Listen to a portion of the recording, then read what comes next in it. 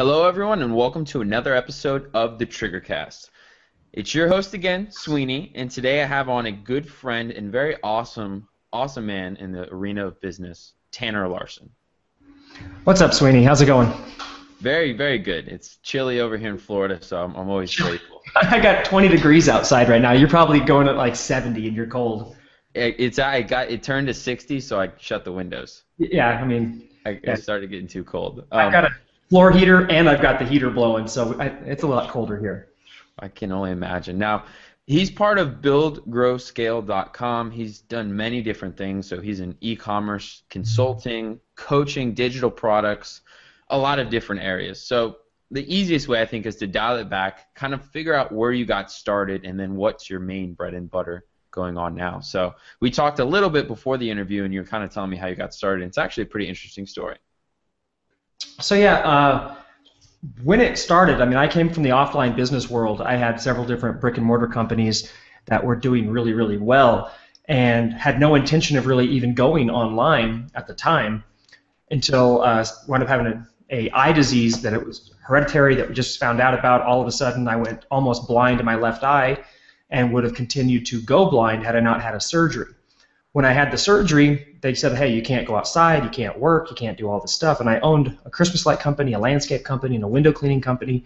Kind of crushed the workload, so I sold my companies and then was like, well, what do I do now? So since I couldn't go outside, I turned to the computer, turned that thing on, and I was like, all right, let's figure this out.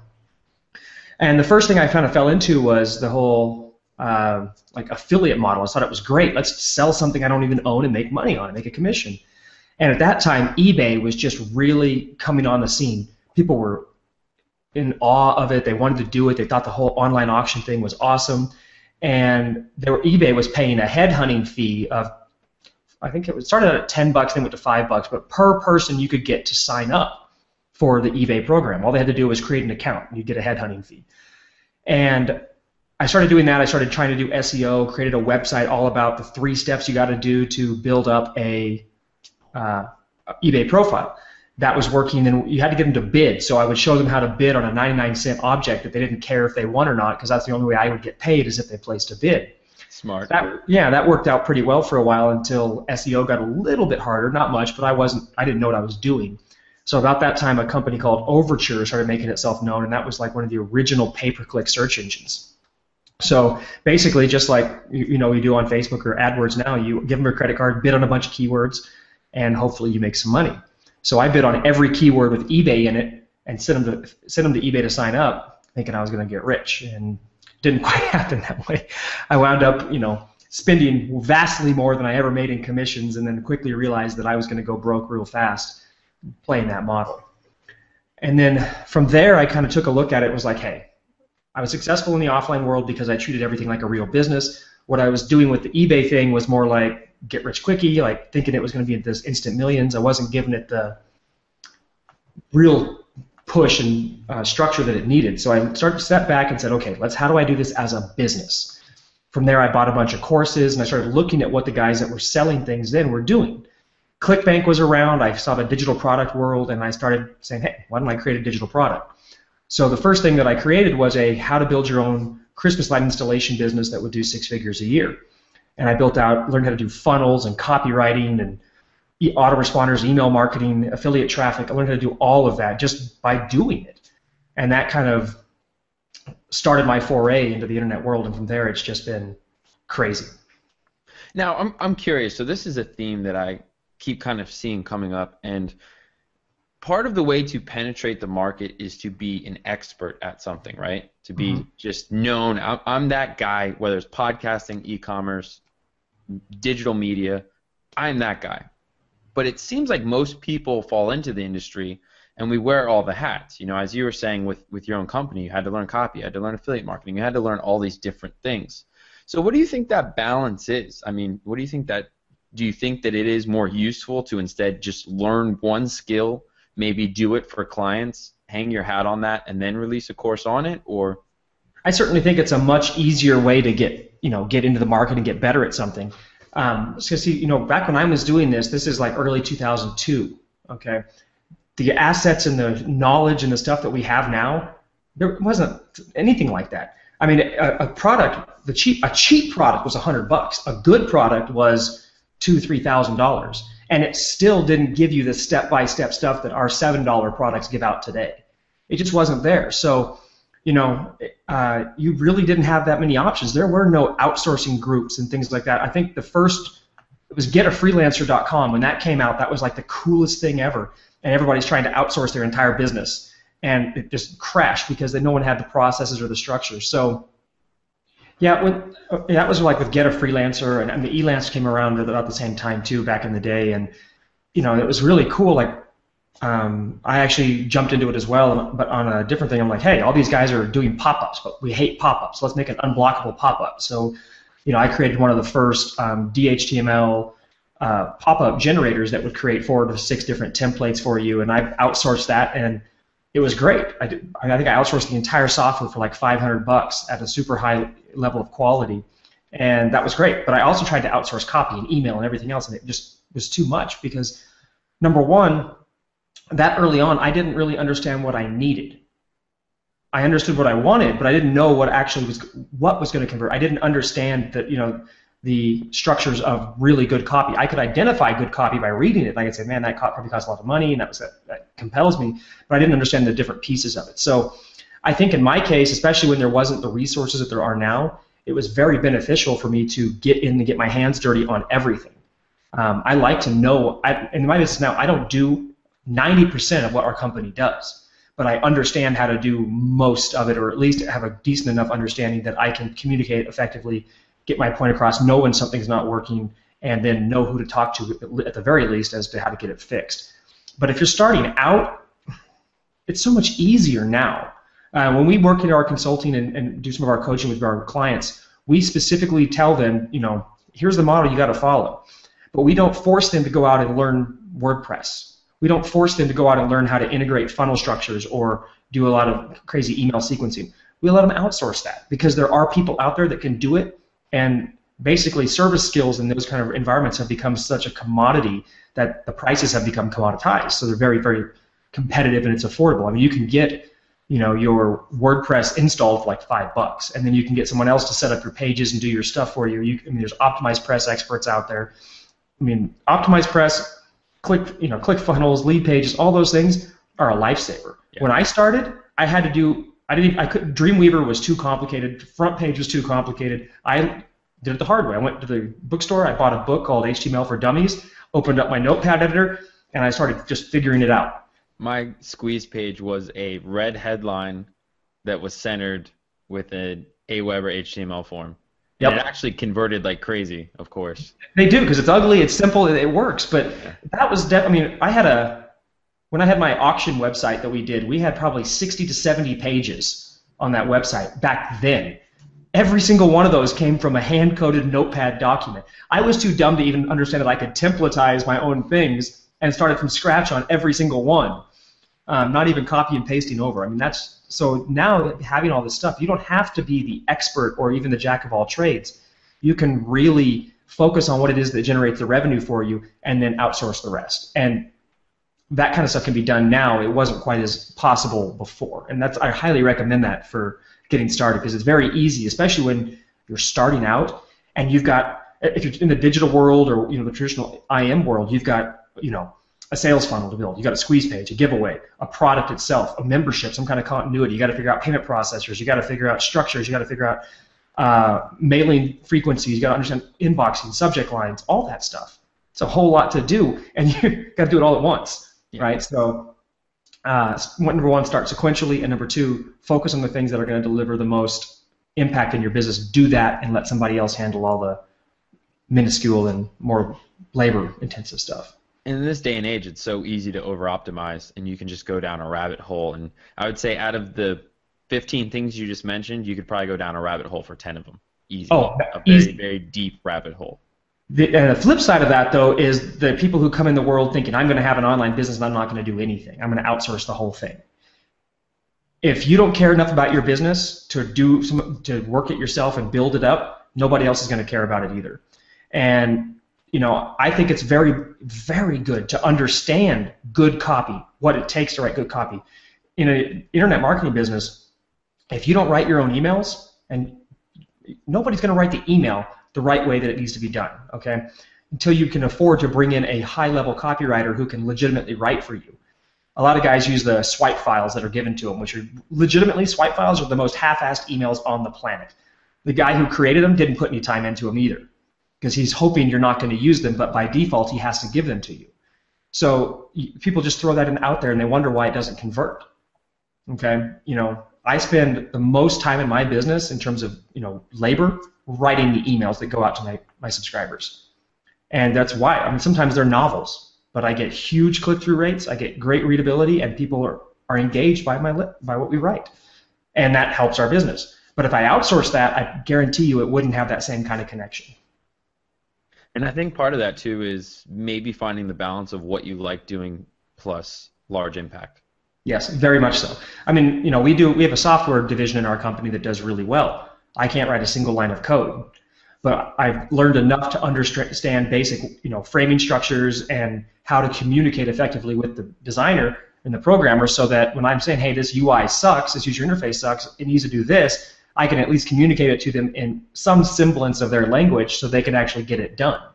Before that, it was like, two people talking like this. You got a marketer, and then you got some programming guy who's like, I don't understand anything you're saying. It's very funny you say that, because earlier when you were mentioning these things, I was going to mention, when you're talking about knowing copy and these different things so you can actually analyze them, I was going to mention something I'd always thought about was getting a lot better at coding just so that I could speak to coders. So it's funny that you say that you did similar, and now you've had a lot more success in that communication. Yeah, we have full-time developers on staff. I know you guys do as well. And for both Los and I in our business, it's made it a lot easier. We did a project earlier this year that we spent tens of thousands of dollars on that we literally had to scrap because we were not communicating with the developer properly, and he was trying to do everything that we had done, but every time we give him this new thing we wanted, he'd have to go back and redo the thing that he did before, and we're like, hey, this UI sucks. He's like, now you tell me that? It's ready to launch. He goes, I can't just plop in a new UI. I got to go all the way back, and and it turned into such a mess that we literally just scrapped the project and wrote it off. We paid the developer for his time and said, hey, let's go on to something else. And first of all, we're sitting down, what is the process? When we have something we want you to do, what order do you want us to tell it to you in? And we developed that sort of process so that we could do that. Nice. Now, shifting gears, it's funny that you got your start with eBay, because I know now that you're doing very well with e-commerce. You're having a lot of success. I don't know if you have any numbers that you can or you're willing to share with us, but yeah, I'd love to talk more about e-commerce. We don't do anything with eBay anymore. I mean, years back, I was a power seller. I don't know, whatever metal it was, bronze type. I don't even have a clue. It was some kind of metal, because we were selling quite a lot of numbers. And Los also had a drop shipping eBay business before we even knew each other. So we kind of had started in e-commerce, and back then it was such a pain in the butt because you had to do everything. And you're at the mailbox or post office like 500 times a week. It was just awful, doing all the fulfillment yourself. Nowadays, our e-commerce is centered around two main channels. We are very, very heavy Amazon FBA sellers, and for every product line and brand that we have on Amazon, we also have a corresponding Shopify store. Reasoning behind that, multiple channels for one, but number two, the biggest thing is when you are a seller on Amazon, if you're selling your own product, you're still pretty much an affiliate. You don't control the order process, so anytime you don't control the order process, it's not your business, flat out. You can't build a business if you can't control the order process. At any time, Amazon could take over our product, could tell us we can't sell it anymore, could take away our traffic, whatever. They could say no. Or not our traffic, but they could take away our internal organic traffic that makes sales. So we leverage Amazon as a great sales channel, but we build our other sales channel on Shopify. So if anything ever happened to Amazon, we still have our actual store and brand. And believe it or not, we make much, much more of our revenue on our Shopify stores than we do Amazon, because we can control the upsell downsell sequence, we can back them into continuity, and we can have more control over the sales process. Plus our margins are better because Amazon is no longer taking such a big piece out of it.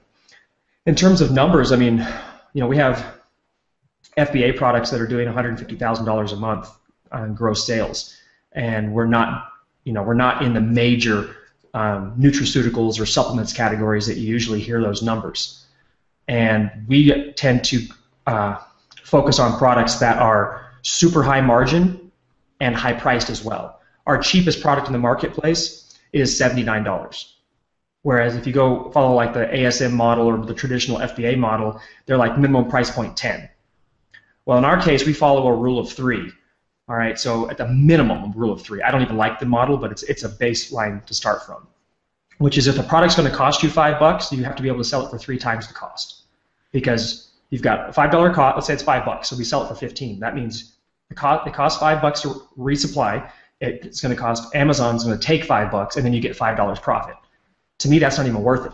We look for margins in upwards of 50 to 60%, and it takes the same amount of effort to find a good product that at a high price that you can sell at a high price as it does to find a lower level product. So we focus our time on that, and that way we don't have 20 or 30 products per product line. We just have a few, and then we can scale out from there. But every one of them, our net profit is upwards of $40 a sale. It's a lot easier to have a nice chunk of change left over at the end of the month when you're netting 40 versus netting 4. That makes sense. Yeah, and with Shopify, we can back them into a micro-continuity program. They buy XYZ widget, and next thing they know, they're getting an offer to join the XYZ of the month club, or the, if we have some fitness product type stuff in the physical world, that we can back them into a meal plan or an info continuity program like a newsletter for $4 or $5 a month, and we've just extended our customer value extremely large into a really big way. It's very easy too, because once you've made the physical product sale, upselling them into something else is very, very easy. And selling physical is always easier than digital, because you don't have to convince them of anything. They already want the widget. You're just making it available to them. Yeah, I imagine physical copywriters probably aren't too many. No, now, there are some exceptions to that rule. There's like, J. Peterman catalog, where they have the amazing copywriting. They're selling like a pair of furry old man socks, but you read that little description as to what you're going to be like when you're wearing them, and you want to buy those furry old man socks that cost $500. You are ready to buy it. So yeah, I mean, you can still do some really good stuff with copy, but it's much simpler because it's describing the widget. Yeah, the big difference is the desire and the need. It's justified. It's already there. You're not trying to create it. Correct. Yeah. And you're not. I mean, if you're selling an ebook on, let's just say, weight loss, they don't see what's in. They just see an e-cover. You have to sell them on why they need this, and that's a work. Okay. You sell them a diet pill. It's gonna, hey, lose fat by taking this pill. It's instant, and it's tangible. Yeah, I think, and that's where I really like software, because I feel like it kind of crosses that boundary of kind of being tangible. Correct, and we agree. That's why we do a lot of software as well. It's easy to basically translate the value of what you're delivering, and especially in software, you solve a need or you make a convenience factor increase or whatever. You don't have to do anything crazy. You don't have to be like, oh, make X million dollars by midnight tomorrow, or your money back. You say, hey, this, like, we have a software tool that's an abandoned cart tool. All right, it helps you recover abandoned carts. 60-some-odd% of people go to a shopping cart and they don't actually click checkout. I do it all the time, especially with Amazon. I don't understand why I do it. I wind up going back and buying it, but a lot of times people don't. So what we do is we have a tool that lets you follow up with those people and remind them, hey, you got stuff in your cart, go buy it.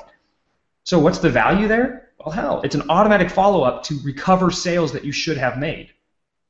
Easy value proposition there for people to see. It's like, hey, your tool costs $50 a month. Great. If I recover one cart, it's paid for itself. Yeah. Easy value proposition. Yeah. And obviously a lot of times software cuts out the work. It does, yeah. Now, to kind of dial back with e-commerce, you're one of the first people that we've really had on that does a lot of e-commerce. You guys do mainly FBA, which is fulfilled by Amazon, and you have your own Shopify store. What else does the e-commerce landscape kind of look like? What other business models are there in the e-commerce world? Well, it really all revolves around some kind of shopping cart platform, regardless of what it is, and Amazon. The other stuff includes the arbitrage model of you buy something at a retail price point and you try to resell it for profit. That model is, there was actually just a post today, we're scrolling through my news feed, and Jim Cockrum, who's the guy, the silent sales machine hiding on eBay author, he was showing pictures of this big Target purchase where he went to Target, used this coupon that he got and bought some stuff on clearance, and he filled up 4 shopping carts, and now he's going to take those things and list them on eBay. Or, I'm sorry, eBay, on Amazon, which is great. I'm like, cool, he got all this merchandise. And he starts breaking down the numbers because he's showing his students, and he's like, by the end of the Christmas season, all this should net me after fees and everything $1,000. And I'm like, that's a lot of work for $1,000. But that's one of the models that's out there. Now, Jim has teams of people doing this with him, but we can sell 15 products, which we do on the hour every hour, and make $1,000. It's a lot with a better margin. The arbitrage model is one of a lot of guys get started with it. I actually have one of our coaching students who does it on the side. His wife, when they go grocery shopping, that's a group effort because it's like family time apparently for he and his wife, except that she takes 3 to 4 hours at a grocery store and he just wants to kill himself. So what he did to solve that was he got one of those little scanners that you put into your iPhone. So he goes around and just scans items at the grocery store while she's doing that. And what it does is it shows what that product is selling for on Amazon, and then it pulls up, you can input the price that you can buy it for, and it'll help you calculate the potential profit. So that's an arbitrage model using a scanner. And he'll just, while he's at the grocery store, just go around scanning things. And he usually, doing that, he makes about $1,500 a month just because, while he's wasting time at the grocery store. Not wasting, it's family time. Yeah. But that's what he does. And he also owns a 8-figure automobile wholesaling company. So that's not an income for him. It's just wasting time. Yeah. And it's a way to start and things like that. I know a lot of other people teach the arbitrage model. We actually teach the arbitrage model as well in a way of validating a product idea before you go out and invest in inventory. But we would never teach that as an actual model because you're building a job. You're not building anything that promotes any kind of time freedom. So aside from that, go ahead. How do you typically source the products with the arbitrage model? Is it? Well, so with the arbitrage, typically a product for most people, there's products out there similar to what you're already selling, or that you already want to sell. They're already out there. So what you would do is find something close to what you want to offer, and let's say it's a corkscrew. Okay, you want to sell a wine corkscrew, like some snooty-faluty wine corkscrew, and you go to eBay and you type in corkscrew and you find this one that you like, and because it's imported from China in such a bulk quantity, you can buy it for $3 or $4. All right. That's not what it's worth. Perception is everything. So then you go and you put up your Shopify store or whatever, and you put that same picture, you put that same product, and you sell it for $9.95. All right, and then you drive traffic to it with a Facebook ad or with an email list or whatever. And when the sale is made, you go back to eBay, order it from eBay, and have it shipped direct to the customer who gave you their address. So you're not actually touching the product, and you make your money on the spread between the actual item cost and what you sold it for. That's the basic arbitrage model, and that's how you would go out and do it. And that's how most people do it. They go to Amazon, they go to eBay, they find it cheap, mark it up a little bit. That is how people, and a lot of guys are trying to build businesses around that. I mean, I know there's actually software out there that automates that part, which makes it more feasible. Actually, you guys have a software that does that, makes it more feasible, but the margins still don't increase. So the next step from there is like, okay, you sell a bunch of these, okay, and you've figured out, okay, there is an interest in this product. Now you go and you find a supplier or a manufacturer who can private label or produce it to your specs and say, hey, I want to buy these myself. You buy them in quantity, and then you either go to Amazon or Shopify, build up your store, and now you sell them direct. So if you're getting them, if they're selling them to you on eBay for $3, they're probably buying them for less than half that, or maybe $1. So you buy them and you get them for $1. Maybe let's say you're into them $1.50 by the time you get shipping and everything else. At that point, anything over that you sell it for. It's profit. So $9.95, $19.95, whatever.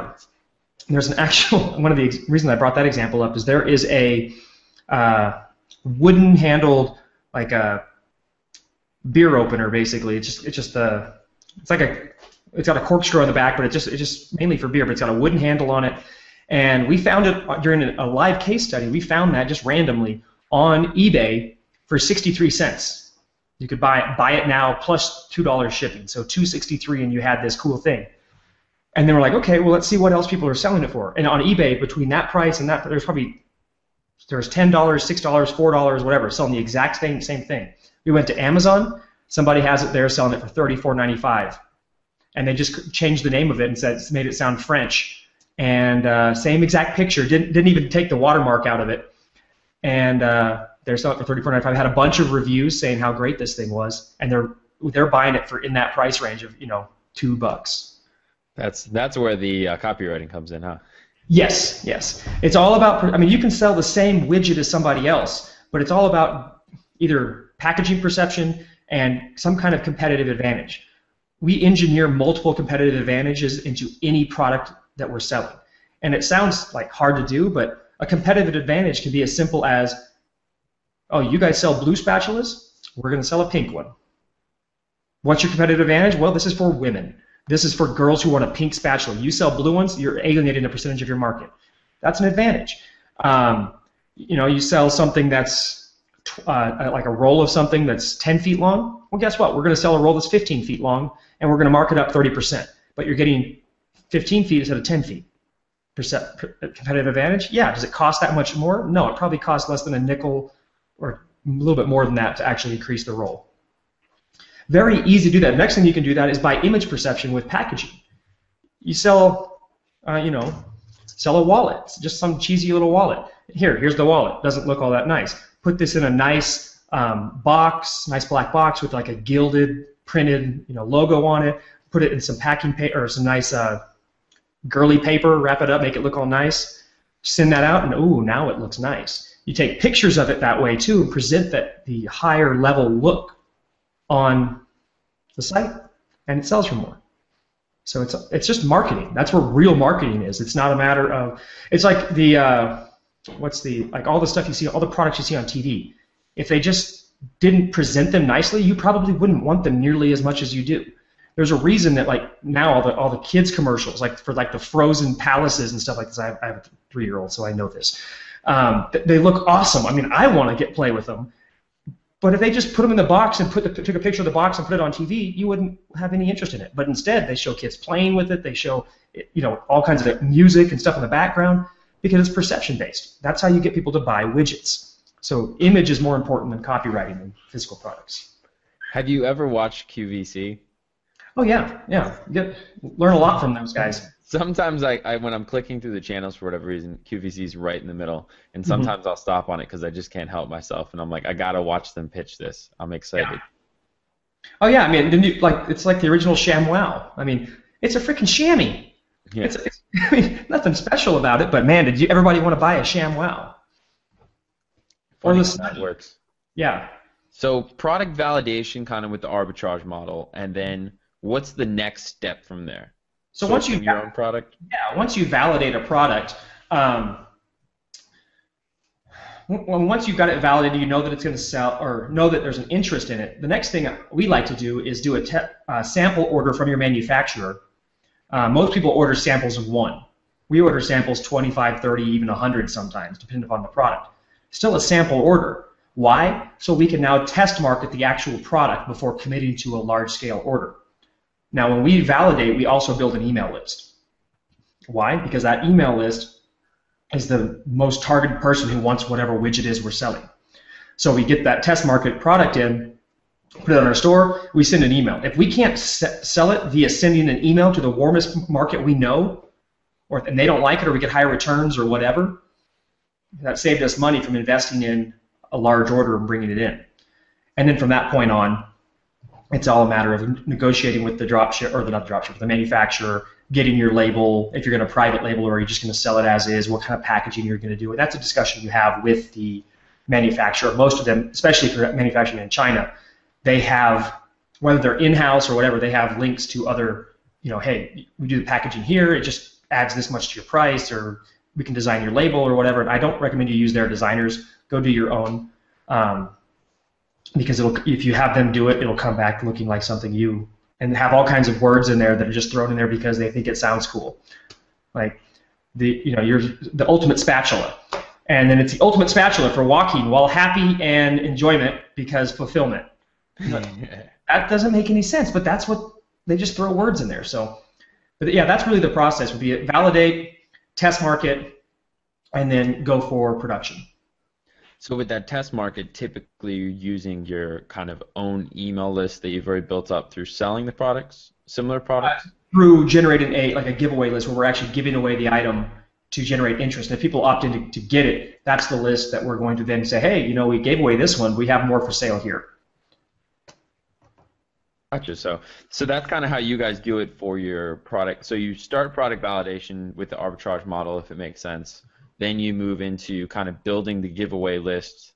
And I'm curious, how often with the giveaway list can you tell? I mean, I'm sure part of that is targeting, obviously. Targeting is a huge factor in paid marketing. But how often can you tell just by the response to the giveaway list and the opt-ins that we're probably going to have a winner or not? I mean, if you basically off the conversion rate of the opt-in page, I mean, ugly pages, pretty pages, that plays a little bit to do with it, but not much. If they want the product, you're going to have a huge opt-in rate, providing that you do target right. And let's say we did all that stuff right. You're going to have a huge opt-in rate. You're going to get a lot of people clicking and wanting to do it. So that's a pretty good indicator that you have something that's viable. The next part in the chain where that breaks down is product quality. There's a lot of crap products out there. It's easy to sell any kind of product once. Just getting the repeat buyer, the next purchase after that, and once the reviews come out that this thing's a POS, and I can't believe I bought it, and they sold it. And that's where the sample orders, like when we order samples, again, we don't order from one company. We order it from 3 to 4 companies because we want to see who's got the best product. We wind up a lot of times going with companies that are sometimes the highest, sometimes in the middle, but very seldom do we go with the lowest price company, which most people go for, because we want quality every time over cost price, because we're in it for the long haul. We're building a business. We're not doing some kind of quick rush hit. And it sounds like, too, from the quality aspect, like you were saying for repeat buyers, you have these systems in place that you're going to get these repeat buyers, so you need the quality to actually have them come back. Well, and you think about it from even let's say you're just an Amazon FBA seller, all right? You sell a product. They buy it on Amazon. It's crap. What happens? Well, Amazon will let them return it for free, right? They'll take care of that. You'll get a return. The money that will have been given to you will now be taken back right out of your account without say so. On top of that, now Amazon Track is looking at your refund percentage. If you get lots of refunds, that's going to hurt you in the rankings, and that's just the minor stuff. What happens when they also come back and leave a "I hate you" review, and they're a verified purchase? It's one thing if you get a bad review and they didn't buy the product. Another thing if they bought the product and then they give you a 1-star review saying bait and switch, this thing's a complete piece of garbage. And now Amazon allows the customer to upload a picture or multiple pictures of the item they bought. So what if they take a picture of it and they show, hey, this thing fell apart when I stuck it in a pot of water. You know, it's a spatula. It shouldn't get hurt when it gets wet or it disintegrated. Pretty much kills your business right there, because reviews with images pop up and there's the reviews down this side, there's reviews here, and then there's images right here. You can't hide it. And getting a review deleted, especially something like that, not going to happen on Amazon. So your reviews are your social proof. That's your trust factor on Amazon. So if you don't have products that are quality, you're just going to get a ton of bad reviews, and pretty soon you won't get any sales. And that business is done. You might as well go start something else. You can't recover from that. Now, it sounds like, from what I've gathered with the e-commerce space, that the most important part tends to be the product research stage. Yeah, I mean, there's 2 areas. This is the same with anything. It has nothing to do with physical versus digital versus whatever. That is, number one, there has to be a market out there. Okay. Oh, I got this awesome whiz-bang product for underwater basket weavers. Well, good for you, but there are no underwater basket weavers out there.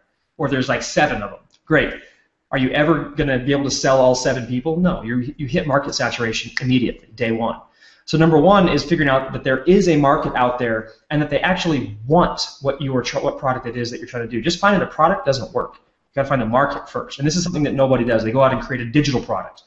Here's my, whiz-bang how to do XYZ. Well, great, except that nobody wants to learn how to do XYZ. But they become so married to the idea because it's their baby that they just can't let it go. In our case, everything is very analytical. We find the market first. We go, okay, this is a great market, whether it's, let's say it's the CrossFit market. Those guys are nuts. They're crazy. They're very primal.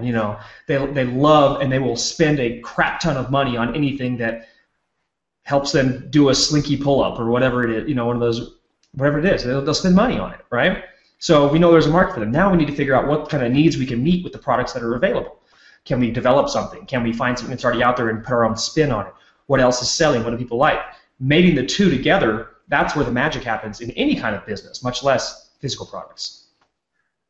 Gotcha. So it kind of starts with what market's there and what do they actually want, and then what's currently for them in the marketplace. Yeah, or what idea you have. You could take a combination of, hey, there's a tape and there is a ointment.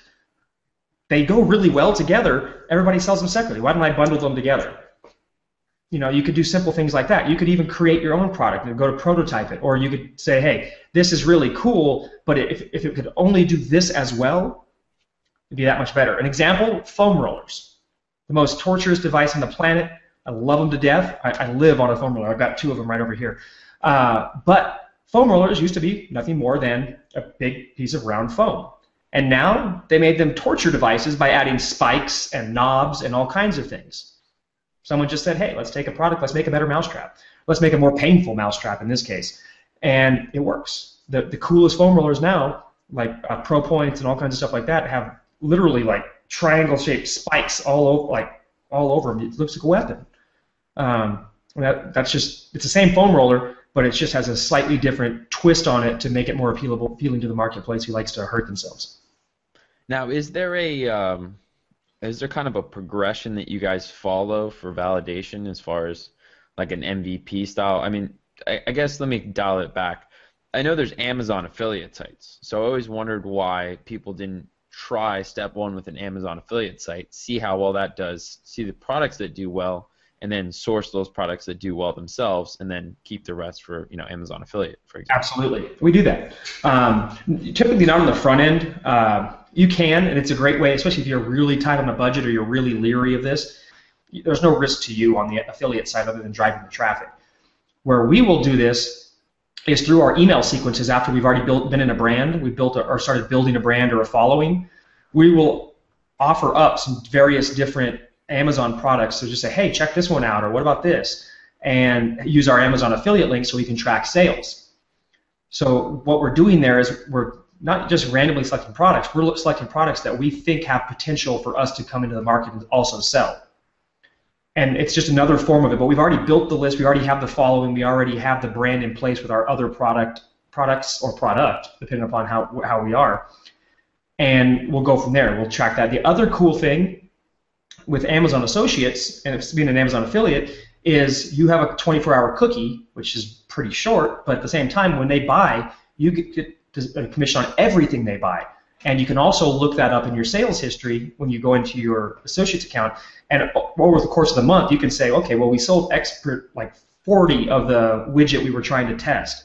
But we also wound up selling like 60 of something else just on a random thing because people bought this as well. Everybody who bought this also bought this. Or a lot of people also bought these other things. You find other potential products quite by accident, and you find aligned markets that are, maybe 1 degree or 2 degrees of separation away from what you're already selling. Oh, okay. I have this list of people that buy foam rollers. Okay, they love foam rollers. Okay, who uses foam rollers? Typically, it's some sort of an athlete, physical weightlifter, or someone who's just into really good fitness. If you're 400 pounds and overweight, you're not using a foam roller. Okay, so you could kind of segment your market like that. Okay, well, the people who buy these foam rollers from our Amazon stuff, we're seeing they're also buying paleo cookbooks. Okay, well, we could get some paleo cookbooks or put one together and sell it to the same market. They also happen to like yoga. For predominantly a large percentage of this market like yoga. It's not our core offering, but we have this traffic source here that we can leverage in multiple ways now because we find out what other things they like. We can go out and get affiliate relationships. We can do a joint venture with another company. Because the one thing to understand about business is the consumer's desire to consume is immense. You can never satisfy it. So they may not need to buy any more of your foam rollers. Doesn't mean they don't want to buy other stuff. And by being able to figure out what else that same market wants, you can further monetize and build a business that solves the needs of that specific demographic. Even if it is not the foam roller anymore, now it's the paleo cookbooks. It may be the mood-enhancing supplement that helps keep them stable. Which you're like, I wouldn't have thought somebody who bought a foam roller would also like this, but because of through research and through tracking, you figure that out. Also, these people like yoga. Wow, okay. And turns out that 40% of our audience also happens to like mountain climbing. Well, another strategic partnership with that 40%. Now you've taken that same customer base that was a very mono-focused business, and now you have a million different directions you can head with it. And you don't even have to do the products yourself. They can literally be affiliate relationships or JVs. Sounds like the nice thing about physical products is once you get going, it seems to be very easy to grow. It is, and I mean, it's much easier than say like a where to grow. Yes, the same thing can be done with a digital marketing business. What I just described about finding parallel interests and degrees of separation can be done the same way. It just takes a little bit more in-depth research and demographic surveying, things like that. But you can eventually figure that out, and you can do the same thing. Nobody does it because that's work, and no one wants to have a real business. But you can definitely leverage that for a lot more money. Yeah, I understand what you're saying. And now, kind of to wrap up here, as our time's running out, traffic is obviously the obvious question for most people. Is it leveraging SEO, or is it you can make enough money off the paid media, or? Well, it comes down to how much can you afford to spend.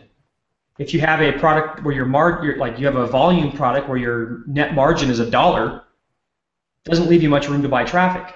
Especially if it takes you 50 cents to acquire a customer, that leaves you with a 50-cent profit. Now, if you could get a ton of traffic and it's very consistent at that price, you can still do really well if you're moving tens of thousands of units. Okay, but that means you need tens of thousands of clicks. In our case, we have a $40+ $50 net profit depending upon the product. So that means we can technically spend, and we control the order process. So we have upsells, downsells, all that kind of stuff. I can technically spend $50 a click, or not a click. I'm sorry, $50 to acquire a customer. Makes it a lot easier. I don't want to do that, but I can know that I can spend up to that because I know my metrics through our funnel. That as long as I 30, 60, 90 days at that whatever point, I will break even and make profit. In terms of getting traffic, if you follow at least a rule of 3 pricing or more, you can typically afford to buy very targeted traffic straight to an offer page or to a pre-sale page and then to the offer page and have that convert profitably for you. So SEO is great. Video obviously is huge. Google Hangouts to YouTube, embedded into like SendWire and things like that can be huge for your SEO angle. SEO is great. It's just a slower process. It should be something that started at the same time as you start to find a product that works, but don't expect the returns of that to pay off until later. That's a perk, not a focus. And the other thing is learning multiple streams of traffic. You can't focus on one traffic source. You got to dial one in, and then you need to figure out another medium, whether that is another paid traffic source, which I highly recommend, or is that an email drop to a email list of subscribers that happens to be interested in what you have to sell. You're selling foam rollers? Go find a runner's list or a biker's list or a fitness list or a CrossFit list. See if you can buy an email drop, things like that. Media is one of the most important things in a business that you do. You can't rely on free traffic. You're not in business if you rely on free traffic. And then the next thing would be, as the advanced step, would be to leverage retargeting. That's one of the core focuses in our business. In BuildGrowScale, we actually are more interested in the retargeting pixel than we are in the email subscriber, which is a radical way of thinking compared to everybody else. Our retargeting list is growing by 250,000 people a month in just one niche. And so, a few months we have a 1 million person retargeting list. We want to push out an offer. I don't have to send an email. All I have to do is turn on an ad, and 1 million people are going to, boom, see it. They might not click on it, but they have to see it, versus an email that, first of all, doesn't get inboxed half the time, or a percentage of the time, and then you have to compete with all the other crap in the inbox, and then if they see your subject line, they have to actually like your subject line to open it, and then a percentage will see it and have a chance to click. So, and the retargeting and combined with other traffic sources is where you need to be. Definitely, it's definitely evolved the landscape. I mean, I think email is still huge, but Oh, what absolutely. you're able to accomplish with, retargeting nowadays is Yeah. also amazing. We still build a lot of email lists. I don't want to say we don't. We're very heavy on that. But in our grand scheme of focus, if we can only do one or the other, I'm taking the retargeting pixel. And because that means later on I can go get them on the email. So one way or the other, I'm going to get their email address. Gives On the you more upfront, chance. correct. Gotcha. Well, thanks a lot for coming on, Tanner. I mean, it's funny, the time just flew by. Yeah, no, I had a good time. I love talking about this stuff, so I'm glad you had me on. And I appreciate it. I mean, like I said, you're one of the first people to really come on and talk about e-commerce with us, so I hope the listeners got a lot of value. I'm sure there'll probably be some follow-up questions and such. Absolutely. No, it was a good time. Have a good one, man. Appreciate it. Talk to you soon.